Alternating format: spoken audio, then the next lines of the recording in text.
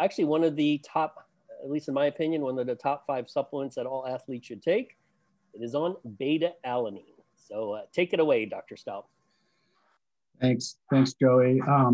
There's a little more to that story at Delaware, but we can talk about that later. So today, been asked to present on beta-alanine in 25 minutes, and beta-alanine doesn't have as much, research as creatine does, but it still has a lot. So this is going to be fun. I do want to disclose that over the last 10 years, I have received funding to investigate the effects of beta-alanine. So let's get started. So what I want to do is briefly talk about fatigue from a metabolic standpoint. And there are different kinds of fatigue, but anybody who's been an athlete in a sport that's been associated with extreme fatigue knows what I'm talking about here. So, how you manage that feeling of fatigue, or either through nutrition or mental toughness, can be the difference between winning and losing. Not to mention, it really puts some interesting facial expressions on, on athlete's face, as you can see here, when somebody's extremely fatigued.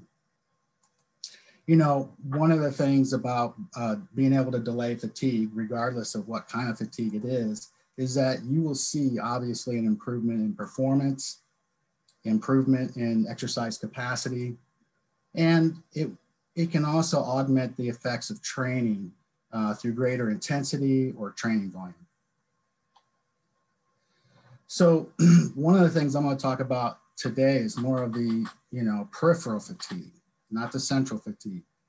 And there are different theories behind why we fatigue, and everything from substrate depletion, and that's like your creatine phosphate, your glycogen, in some rare cases, maybe ATP, or metabolite accumulation, as you can see here, today is what we're going to be focused on, and that is the buildup of hydrogen ions.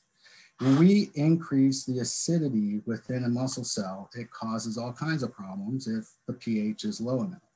So it can cause issues with the generation of energy or the breakdown of ATP, calcium release and uptake, which will disrupt muscle contraction and eventually will lead to fatigue. But these are important factors to understand in order to understand the benefit of beta-alanine. So some of the exercises associated with producing high hydrogen ion levels and resulting fatigue is actually resistance exercise, particularly the high volume type of exercise, repeated sprint or repeated maximal muscle contractions with minimal rest. And some examples could be like soccer, basketball, boxing, rowing, judo, cycling, etc. There's a lot of sports where there's intermittent high intensity work usually results in high hydrogen ion production. And even at our anaerobic threshold, when you're running, depending on how good a shape you're in, could be anywhere from 65 to 85% of VO2 max, we can also see a greater production of hydrogen ions. So, hydrogen ion is the monster we want to defeat with various nutritional products. And today we're going to talk about beta-alanine. Many of the supplements that you see that actually can improve acute performance through the buffering, it can do this through the buffering or delay of the buildup of hydrogen ions. For example, phosphocreatine, sodium bicarb, and in our case, carnosine or beta-alanine. And when you can do that, another phrase for that in the literature is muscle buffering capacity. So the more you're able to buffer those metabolites, in this case hydrogen ions, the greater the muscle buffering capacity that you will have. So muscle buffering capacity is the ability to buffer, regulate hydrogen ion accumulation during high intensity exercise. And there are basically 2 lines of defense. The first line of defense is our intracellular bicarbonate buffering system. So this is bicarbonate, there's certain amino acids, inorganic phosphates, and also creatine phosphate. And then we have our intracellular non-bicarbonate buffering system, and this is carnosine. And some scientists, primarily the person who started all of this, Roger Harris, suggested that carnosine may buffer hydrogen ions at a higher rate during intense exercise compared to bicarbonate system. The second line of defense is actually exporting those hydrogen ions out of the cell. So when we do high intensity interval training, you see an increased ability of our body to export hydrogen ions outside the cell as an adaptation. The other one is extracellular bicarbonate buffering system. This is where sodium bicarb supplementation can also assist in delaying fatigue by, taking care of those hydrogen ions. Now, when you look at certain sports and its relationship to muscle buffering capacity, you can see that the higher the muscle buffering capacity an athlete has, the greater total work they're able to do. So in this case, you see team sport athletes, and a lot of these sports are repeated or intermittent high intensity bouts of exercise or movement. And then the endurance train, the cycling, rowing, and triathlons, while they're still majority are higher than the untrained individuals, then they're not far off from the repeated sport performance. But you can see that the team sports seem to reflect a higher muscle buffering capacity. Also, when you look at muscle buffering capacity and its relationship with muscle carnosine levels, they go hand in hand. So in this study where they looked at an anaerobic speed test, you can see that the athletes that had the higher muscle buffering capacity also had the higher muscle carnosine levels and reflected their ability on the anaerobic speed test. So in this case, they looked at sprinters, rowers, marathoners, and then the untrained. So increasing our muscle buffering capacity or our muscle carnosine concentration has been shown to improve short and long sprint performance, repeated sprint performance, total training volume, time to exhaustion, peak power output, and some anaerobic threshold measures. So first of all, where do we get carnosine from? And in our diet, we get it from only meat. It doesn't come in vegetables. So, carnosine naturally is in meats such as fish, turkey, chicken breast, and so on. So we must consume animal-based protein in order to get this nutrient in our diet. Now, when we consume carnosine, it actually is broken down. Carnosine is a dipeptide, so it's broken down into the histidine and beta-alanine, where it's rapidly hydrolyzed by an enzyme called carnosinase, which is interesting because this enzyme is only in humans. So the difference between animal and humans is in animals, you can give carnosine and it doesn't get broken down, and there's different metabolic potential effects in animal studies that you don't see in humans. And beta-alanine and histidine then are transported to skeletal muscle where it's taken up and then resynthesized into carnosine. And it's believed or suggested that the beta-alanine is the rate-limiting substrate for carnosine synthesis. It's not L-histidine. And you don't need L-histidine in your supplementation because intramuscular levels of L-histidine are very high, whereas beta-alanine is very low. So if you only need to supplement beta-alanine in order to trigger the synthesis of carnosine. Now, when you look at different athletes or different populations, sort of diet or training history, you can see that they have different levels of carnosine within skeletal muscle. You can see whereas the bodybuilders and Olympic speed skaters, physically active sports science students, then elderly, and you can see vegetarians are the lowest. And vegetarians are the lowest because they don't eat meat. But you can still see they have some, and it is possible for the body to endogenously create it through uracil in the liver. It's another metabolic process, very inefficient. So that's why the levels are pretty low. Now, talk about supplement strategy. I just want to make sure we're not confusing this with creatine. You know, we know and we can attain muscle saturation with creatine after 5 days of loading. Also, the response is much higher in those with the lowest levels of creatine. Now, beta-alanine supplementation protocols to date have not come close to reaching carnosine saturation point in the muscle. Unlike creatine, beta-alanine supplementation's ability to increase carnosine is not influenced by baseline values or gender. And also, there's a 99.3% response rate to beta-alanine supplementation that leads to an increase in muscle carnosine levels. Now, does that mean it leads to ergogenic benefit? Not always. But we do know there is a high response rate to muscle carnosine levels. You know, the proven supplementation protocol, I mean, the majority of the data suggests that 6.4 grams per day for 4 weeks, or a total of about 180 grams, seems to be the most effective dose for ergogenic effect. There are studies that show 2 weeks or 4 weeks of 3.2 grams, but those are not as consistent as the 6.4 grams per day.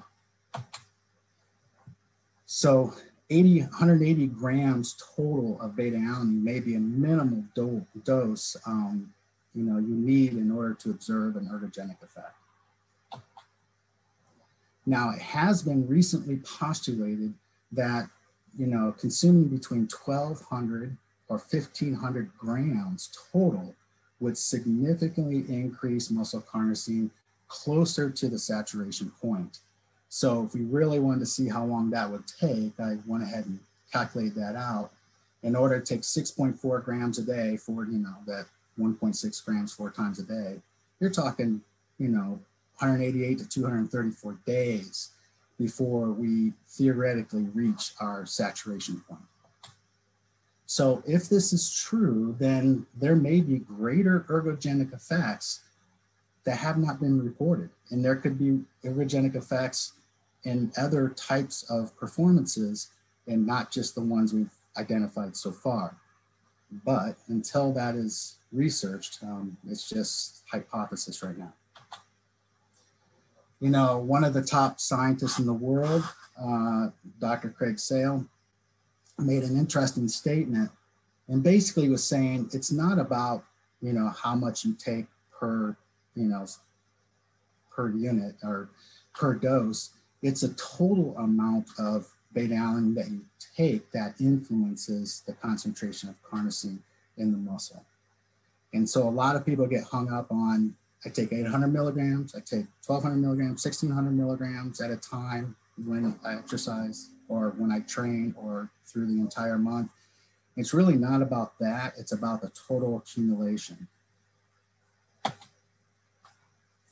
So there is a couple of studies that looked at, you know, what is the maintenance dose? So once you've elevated your carnosine levels in the muscle, what is the optimal sort of dose? And we know that when you stop consuming beta-alanine, you have this like decay of about 2% per week. So it's very little, so it lasts in your system for a long time. Well, it seems that 1.2 grams per day will do the trick to maintain. However, the potential to increase muscle carnosine exists with greater total beta-alanine supplementation. So my question is, why stop the loading phase? Remember, it's not like creatine where we know we reach our saturation point, you know, within 5 or 6 days. So why not continue this until you've done this for 200 days, you know? So what are some of the, you know, benefits of increasing muscle carnosine levels? Well, there's a nice study published back in 2012 by Hobson that kind of did this meta-analysis and looking at the majority of the science shows that, you know, the duration of 60 to 240 seconds, any kind of high intensity event seems to benefit from increasing muscle carnosine levels. And the type of exercise is actually the total capacity. So your ability to maintain a repeated sprint intensity.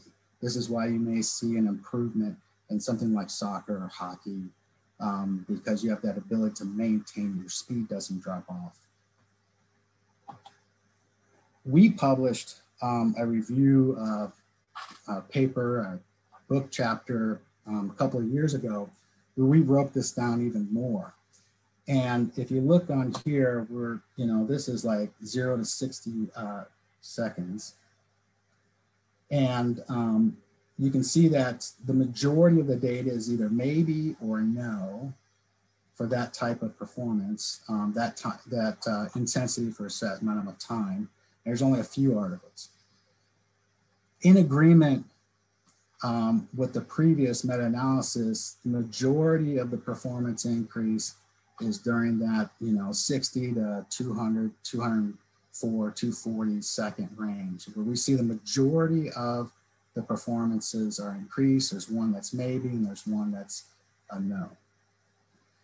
But what was really interesting, and pretty much goes against some other folks, is the ability to increase performance between that 4 minutes all the way up to 25 minutes. Now, the data is not as strong as the 60 to 240 or 204, but it's still, there's a possibility. We see a number of studies that have shown an ergogenic benefit, and a few studies that have shown no ergogenic benefit. So what's interesting is I drew this yellow sort of band around the area of time in which carnosine may have a benefit effect. And you can see all the different sports, combat sports and wrestling. I'm not sure why they're separated, but you can see where, it's worth trying if you're working with an athlete that may play one of these sports. So the question is, should you have your athletes supplement beta-alanine? So is there a chance that it will hurt from a medical standpoint or performance standpoint? Well, with the exception of the paresthesia, there's been no reported side effects. And no data suggests an ergolytic effect. Maybe no effect, but doesn't hurt your performance. The no adverse effect, the one adverse effect that most people were concerned with, was a decrease in taurine levels in the muscle. But studies from our lab and also from studies in Brazil and studies in Europe show that this is not happening. This is not a significant effect or concern. Now in animals, it did show a decrease in taurine levels. Now, is there a chance it may help? Well, maybe for performances lasting from 0 to 60 seconds. Remember, it was sort of a mix, sort of combination, and probably leaning more towards no, but there's always that possibility that it may help. And yes, for most sort of performances or training sets between 60 to 240 seconds. And then a strong maybe for performances between 4 and 25 minutes. Is it on any band list? And the answer is no. So I think that if I had an athlete that competed in an event, like for instance, a lot of combat sports are around 4 minutes, and or between the 60 and 240. Definitely, all the combat athletes I've had try that, because I know it's not going to hurt. As long as they're used to the paresthesia, a little tingling, which most of them like, it's not a problem. So I want to get done early so I can have plenty of time to answer questions. Thank you, Dr. Stout. Hey, I actually have a question because people have asked me this about getting a beta-alanine supplement that doesn't cause paresthesia.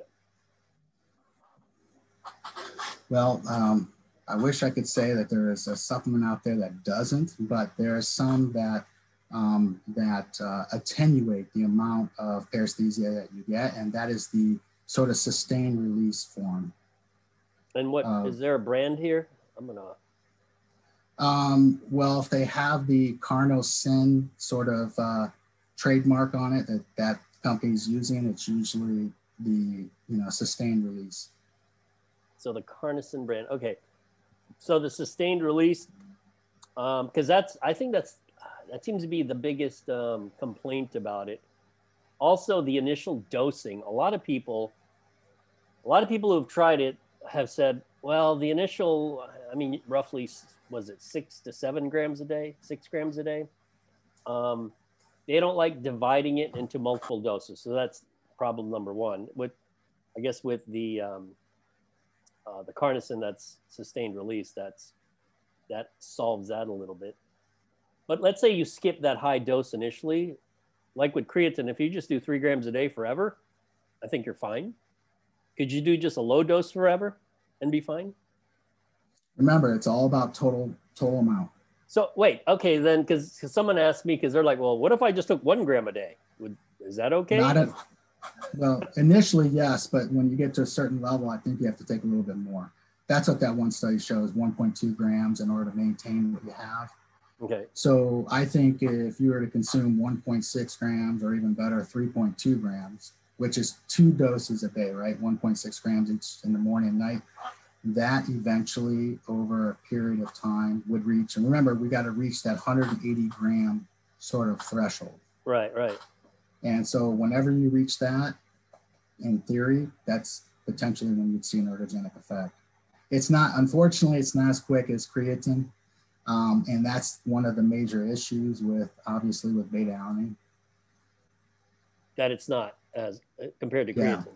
Yeah, it takes weeks. It takes weeks, not days, in order to feel any benefit. This was a question actually asked of me as it relates to brain function. I was talking to some neuro people. The data on beta-alanine affecting cognitive performance. I know there's a little out there, but what are your thoughts on that? Well, we've done a few studies on that, and we actually did an MRI study. We don't think it was powerful. The magnet was powerful enough to really detect changes in the brain, but it was in elite soldiers. They took beta-alanine. We were able to detect a significant increase in skeletal muscle, but there was no change in brain. That's still a hypothesis that's being proven. I'm a little bit skeptical of that, to be quite honest. But I think you do see cognitive benefit as with anything that delays fatigue, because sometimes the feeling that we have, the pain that we may have in our peripheral system may affect our ability to think. Right. So when you are delaying fatigue or delaying that sort of pain, your focus is better. So in those studies, we actually showed improved cognitive, scores where they're able to count, and then their ability to shoot was still maintained at a higher level than compared to the group that didn't take beta-alanine and were fatiguing faster. So I think anytime you can delay that sense of fatigue or that pain associated with it, you have much better focus.